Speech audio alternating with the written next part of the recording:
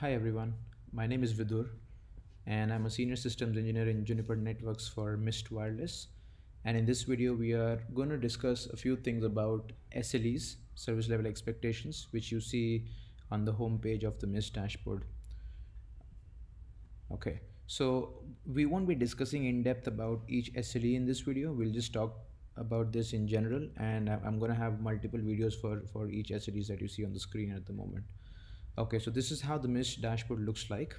And the 7 SLEs that you see on the screen are time to connect, successful connects, roaming, coverage, throughput, capacity, and AP uptime. What we need to understand from this is how this page came, how was this built and why was this built. So if you see the SLEs in detail, you'll understand that these 3 SLEs are trying to tell us about the pre-connection metric. That is if somebody is not able to connect on the Wi-Fi, then these 3 SLEs are the ones that we need to look at.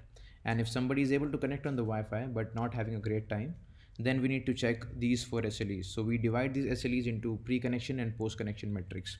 That's how these SLEs were designed, to give us a good view of what's going on in the network. What we are trying to measure through these SLEs are is the user experience on the ground, how people are trying to connect on the internet, and what kind of experience they are getting on the ground, and if they're having a good time or if they're having a bad time. Okay, so there are multiple settings that you can actually change on this page, which will help you understand better about what's going on in the network. Starting from the first setting, this is where I want you to be. Let me just quickly zoom in so that you understand what I'm doing. I'm currently on the live demo site, and I'm viewing stuff for today.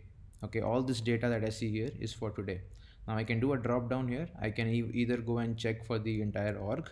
I can go and check for the access point. I can select whichever site I want to select, which I want to see, or I can also do a client level SLE search, as to what SLEs are being seen by that particular client at the moment. So let me quickly click on entire org. So this is how it's gonna look like, the entire org. Some good stuff about the entire org, all the sites together, all the SLEs that you see here as a whole. This is a pretty good view if you're running multiple sites in one org. Going back, if I want to go to the live demo site again, and I want to, let me just zoom in again here. Okay, so I want to now go and check the SLEs from each access point. I can do that as well. I can actually go to the select any one AP, and then I will see all the SLEs from the eyes of that AP, what that AP is going through on the SLEs.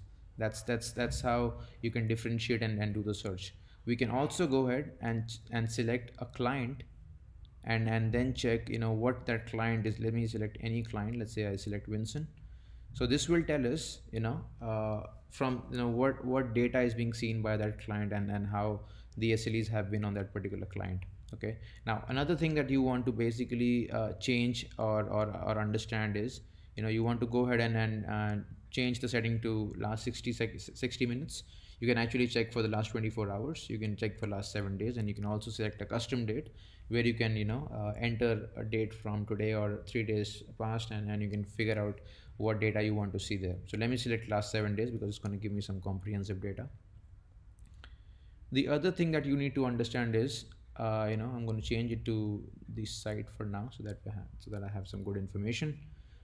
These are all the wireless SLEs, and this particular graph here is a graph between users and system changes. So these small triangles that you see, these small triangles are important in terms, as to, they basically tell us whether a change has been made on the site at that time or not. So let's say this blue triangle, this is a configuration change that happened, and a green triangle is a periodic change on the radio that happened. Okay, any change on the radio will be checked in by the green triangle.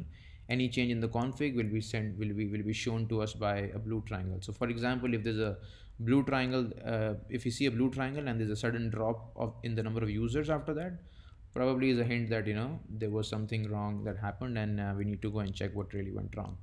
Similarly, this is a hamburger icon. I can click here, and I can actually see, I can select whichever option I want to check in, and what I want to view in this area here, in the graph. That's also a possibility for us.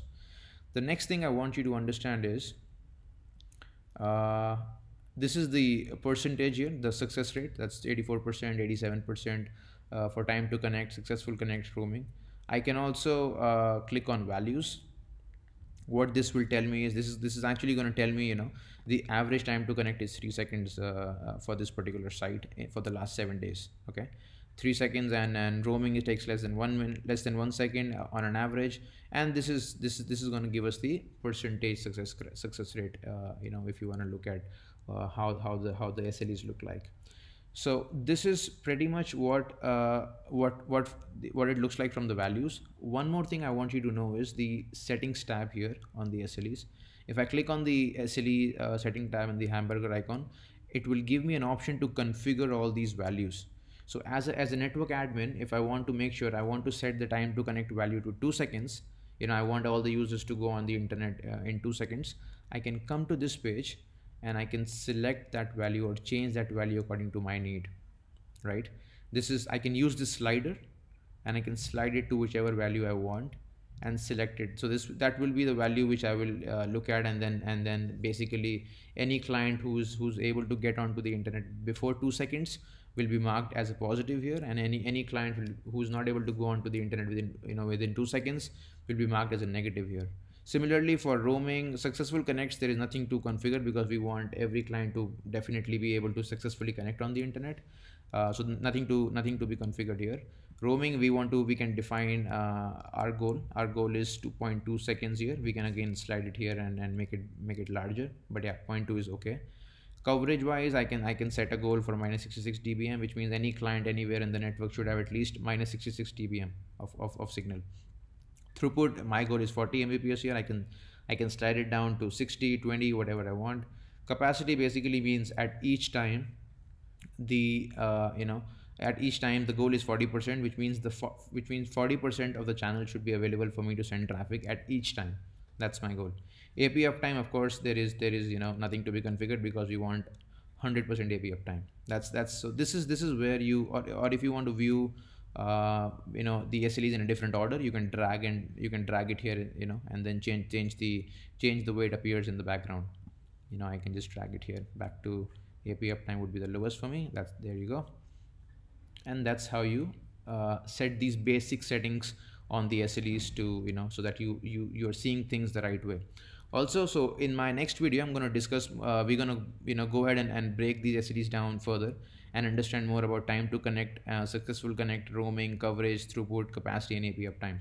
So for now, in this video, this is what I wanted to tell you about the different settings that we have and how to work around that. Before I forget, guys, one more thing. For the client level SLE, we collect a lot of data if you want to view the SLEs from the client side. So if you want to understand and see the data or the SLEs from the client side, you need to have the Marvis license, not the basic Wi-Fi management license. That will not give you the client level SLEs.